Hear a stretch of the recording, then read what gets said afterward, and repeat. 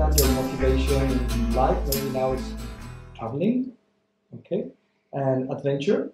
But we are also very surprised because we are too young about this kind of solidarity to this project of help people around the world. Yeah. Well, I think that after I started dedicating my life to helping others, I have felt complete in a way that I didn't before. I have had many other works and many other hobbies in my life. But when you know that other people are relying on you, and you feel you have a good project, then it all just makes sense in another way. You can have an interesting job. Before I did this, I was sailing. That's also adventurous and it's interesting in many ways. But something was missing because earning money for whatever company is not my objective of life. That's not what I want to spend my life doing. But now I feel that I'm both doing something good for myself and at the same time trying to make the world a better place. And that's actually what Walking for Water is about. To try to assemble people who use their own personal interests to get this project successful. It's a way of showing that you don't have to. It doesn't have to be a sacrifice to do something good. No matter what you're good at, you can twist it in an angle so you can use it to do good. So now your original project was crossing Spain from north to south directly through Madrid. Yeah. But now you are in the coast. What is this? And the months are growing up. You thought first 2 years or 2 years and a half, maybe 3 now. What is happening here? Yeah, well, the journey surely isn't getting shorter, but as I said before, this is something that I like to do. It's not something that I suffer doing and want to get over with. So, from a personal point of view, it doesn't. It's not a big deal for me if it will be 2 or 3 or 4 years. But the actual reason why I took the coast instead of going directly through Spain was because I was already starting to follow the Camino Santiago on and off from Paris. So when I came to Spain, I thought, yeah, let's finish it. You should finish what you start. And a lot of people had been telling me that the coast was beautiful and that I should consider going. Why not? Along the coast, and then I could also add another country, Portugal.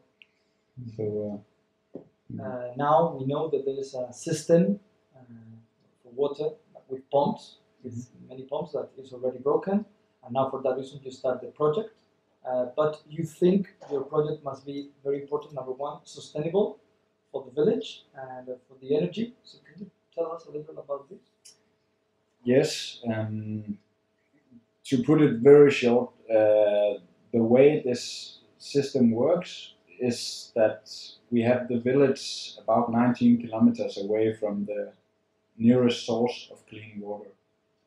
And to get it to the village, there has been built 2 pumps who works on diesel engines, diesel generators, and 19 kilometers of pipeline. These pumps have both broken down. They were built 10 years ago and they have never been fixed with original spare parts because they cannot be bought in the country. So there have been emergency repairs all the way, every time it has been broken down. And in the end, if you don't fix it the right way, it's just completely broken at last. So that is the problem we have. I have got a technical report made by an Australian NGO called Radio Water Foundation, and they suggest that we should make 2 new pumps, also running on diesel generators,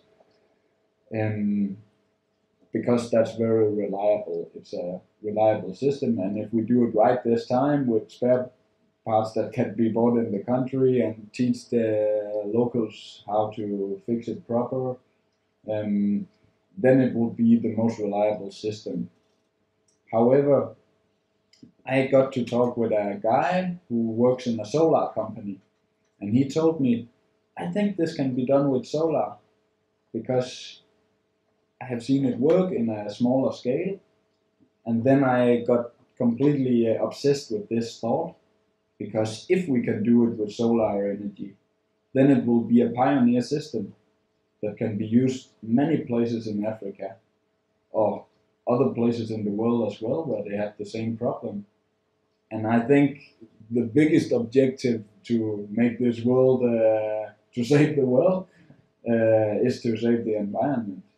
Because no matter if you are rich or poor, if we fuck up the environment, then we're all screwed. So I think it's a very important way to go. And then I started writing different companies that has to do with solar energy and so.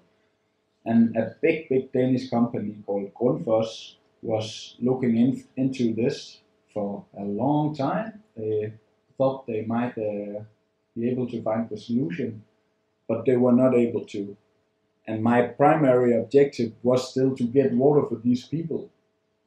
So I could not wait forever for a sustainable solution when we already have another solution planned. Then I must at some point just say, okay, we can't wait anymore. I want to get some water for these people, and then it must just be with the diesel generated pumps. So that's what we are aiming for now. But I'm still very keen on doing it in a sustainable way if possible. Just because the Danish company couldn't find a solution, maybe there is other companies out there. So if someone listening knows a Spanish company or any international company that works with solar or wind energy or any sustainable source, or maybe it's just a private person who has a lot of knowledge of technical matters, feel free to write me and I will send you all the technical informations. I have everything, technical reports and plan drawings and the thoughts other clever people have made about this. And everybody interested are very welcome to look into it to see if we can find a sustainable solution. For that reason, we think that you are designing this kind of project of working and at the same time looking for some advertisements for big companies. Through this media and project, they can arrive to many people all around the world, and they can be famous all the way around thanks to this project. Yes, when I do this adventure that is very special, going through 29 countries, very remote places, places many people don't usually go, I think it will be interesting enough to get media attention.